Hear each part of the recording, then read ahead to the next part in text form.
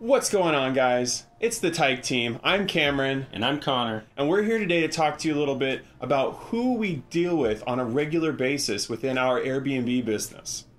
When operating a business, even as a sole proprietorship, you can't get away with just doing business with yourself. You end up always having to deal with other people, whether it's even online or in person or on the phone or whatnot, but you can't really have a business where you're just solely working for yourself by yourself with nobody else involved. Even if you're on your computer, you're more than likely working with different customer service representatives of a software company that you're working with or whatever it may be. And so today we really wanted to break down in detail the people that we work with our furnished rental Airbnb business, Blue Door, on a regular basis. We are really excited to kind of dive in and hope that what information that we provide to you today is beneficial in your venture into this industry. As you can imagine, in an Airbnb business, one of the main people or businesses or other companies you deal with is a cleaning team, cleaning person, cleaning crew. So having a cleaning company is so important in an Airbnb business. When a guest first walks into your room, the first thing they're going to see is did I go to the right apartment or room or house, and is it clean? If the apartment or house or room isn't clean, that is going to give the Airbnb host a bad review. People want a clean apartment, a clean space, a safe space.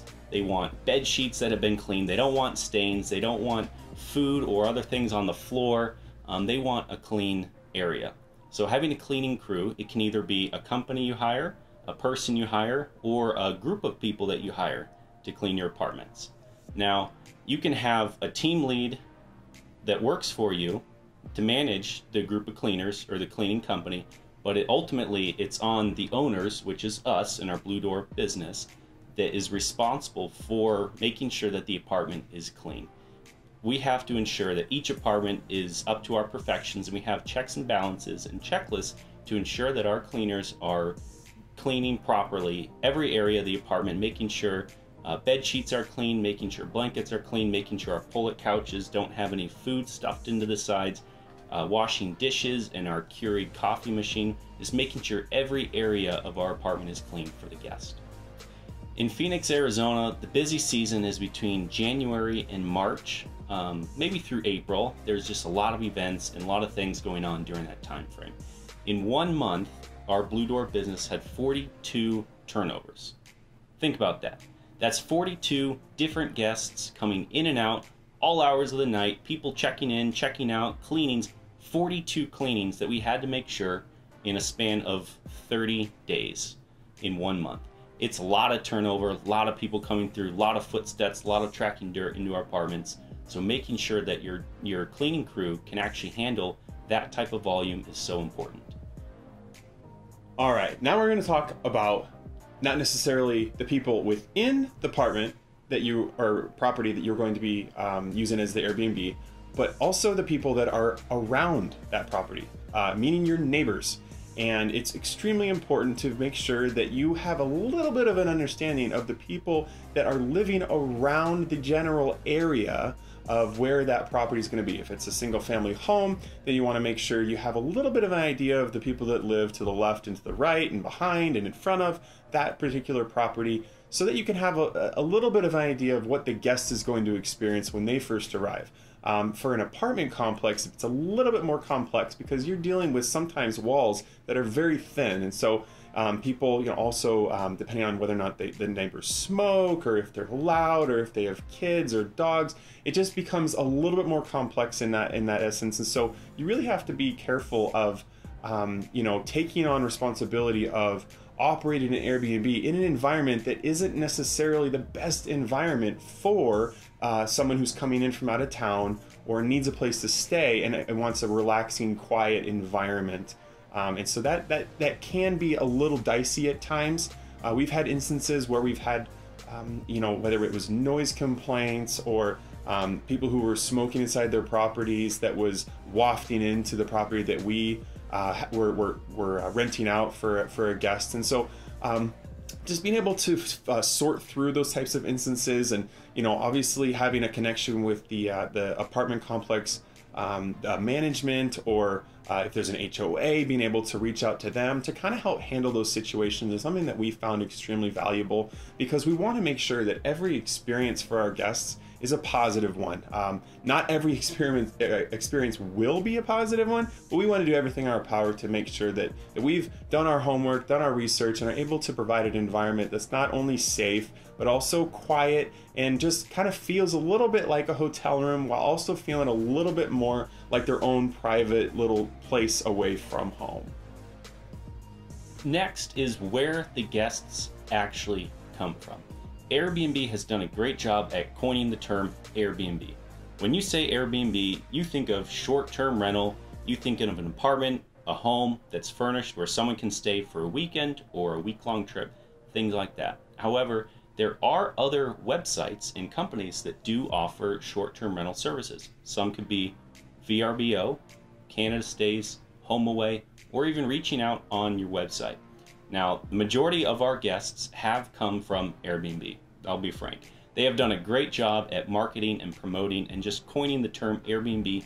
People think of the short-term rental.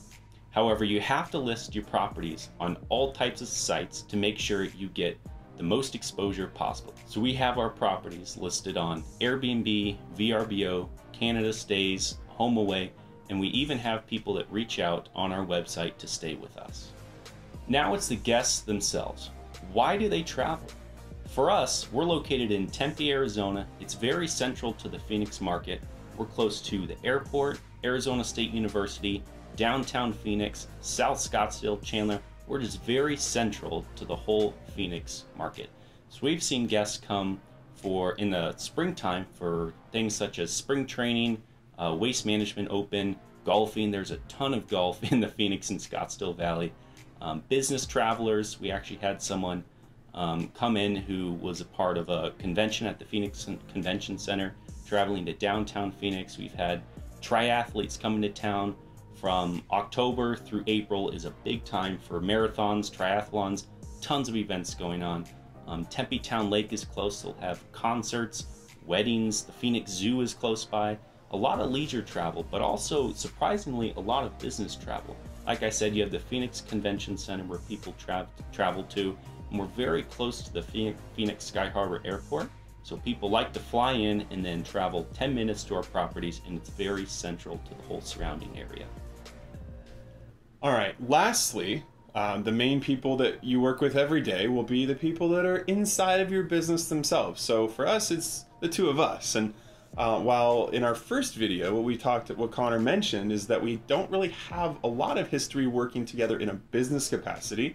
But, you know, I've known him since he was born. We're brothers. And so we've been able to have quite the relationship over the years in a bunch of other areas. So diving into a business kind of a relationship wasn't as difficult as someone who's a complete stranger, it may be. But for us, you know, there were some stretch marks at times, but we've really come together well, and he has a lot of experience in some areas that I fall short in, and I feel like as though I have a lot of experience in areas that he doesn't have a lot of experience in, so we complement each other really well. But one of the most important things when dealing with not just a business partner, but a business partner who happens to be family, is kind of identifying the tracks that you're both kind of going towards. Kind of, you know, whose responsibility is going to be what, coordinating schedules, ensuring that there's really good solid communication regularly, because in any business environment, if communication isn't great, the business probably isn't going to be doing very well,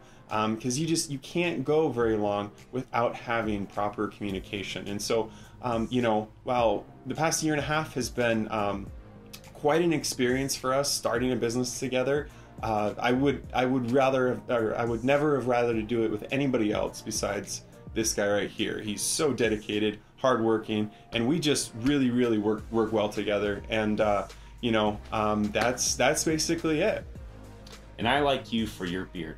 Thank you. That's very kind of you. Thank you for joining us to another episode of the Teich Team. I'm Connor. I'm Cameron. And we are the Teich Team.